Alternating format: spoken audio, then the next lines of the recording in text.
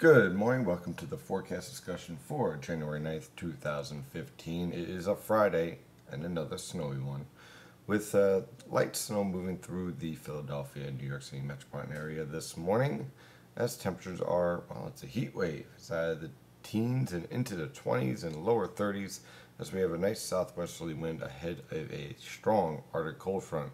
As you can see, temperatures are in the teens over western Pennsylvania, while we are in the mid to upper 20s in the Philadelphia metropolitan area, upper 20s to lower 30s over the New York City metropolitan area with that strong southwesterly wind. Enjoy the warm conditions while it lasts.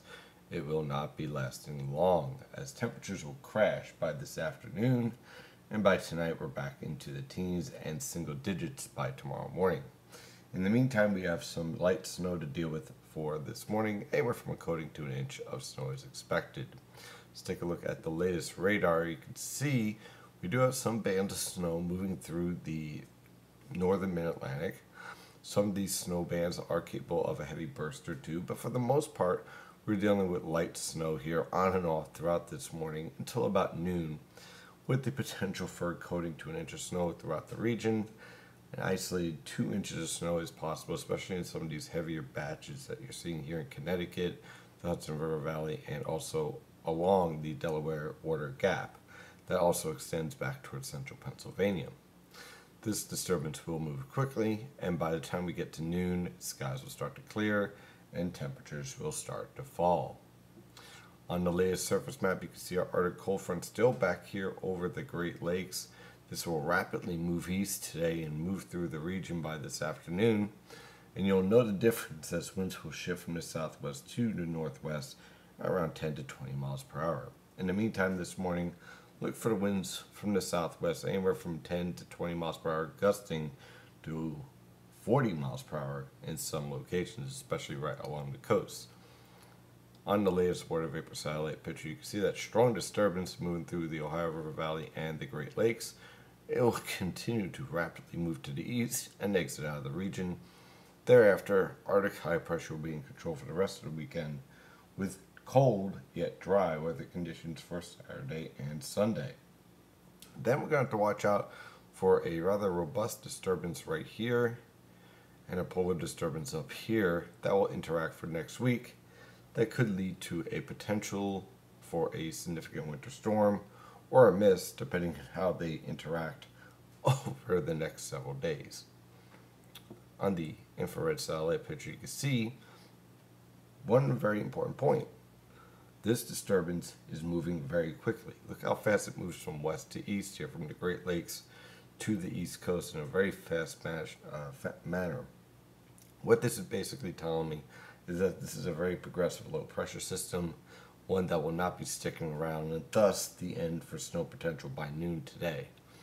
Other than that, we're looking at a rather quiet weekend on the way. Let's take a look at our model guidance from the Penn State EWOL website. Here's the European model guidance.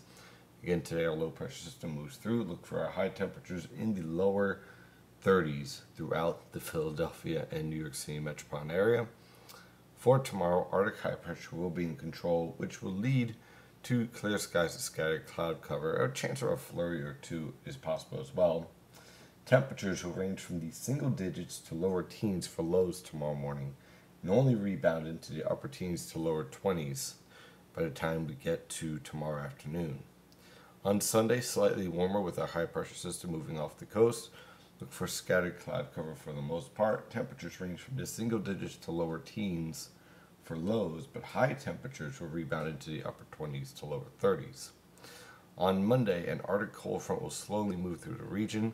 Look for periods of rain showers changing over to snow showers as the cold air builds in. Temperatures on Monday will range from the lower to mid 20s over the interior, mid to upper 20s along the coast.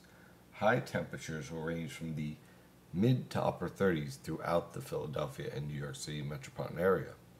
That Arctic cold front will move through, and by Tuesday, high pressure will be in control with scattered cloud cover, much chillier weather conditions, low temperatures in the upper teens to lower 20s, high temperatures in the lower to mid 20s over the interior and upper 20s to lower 30s along the coast. And then we're going to watch out for an area low pressure this disturbance here and this disturbance here and how they interact moving forward in the forecast. As this low pressure system organizes on Wednesday, clouds will start to increase, periods of rain and snow will start to form throughout the region along our stalled stationary cold front, and then by the time we get to Thursday, we have an area of low pressure off the New Jersey coast that will produce a period of significant potential accumulating snowfall. Very key point here. The key here is how these disturbances interact with each other. If they're off by a little bit, then this storm is suppressed and well off the coast and we barely see anything. If they phase a little early, then you end up with a rainstorm. And if they phase just right, and I mean just right, a thread the needle type situation, then things get pretty interesting around here for the end of next week. So we have to watch the evolution of the storm very carefully. One thing I don't like if you're a snow lover is the lack of blocking here in the northern Atlantic and the exit of this high pressure system. What you would need is for this low pressure system here with the associated Arctic air to interact with this low pressure system along the coast at just the right time to allow this high pressure system to funnel cold air into the coastal plain to lead to your snow threat. So there's a lot of moving parts here. That's my point. So don't jump ahead. Don't get ahead of yourself yet with this storm. It's something that we have to watch out for the next several days. And temperatures on Thursday, depending on the evolution of the storm, will range from the upper teens to lower 20s for lows and lower to mid 30s for highs. So that's your forecast discussion for today. Of course, I'm your meteorologist, Stephen DiMartino. Follow the latest weather information at NYNJPA Weather. And as always, stay safe out there.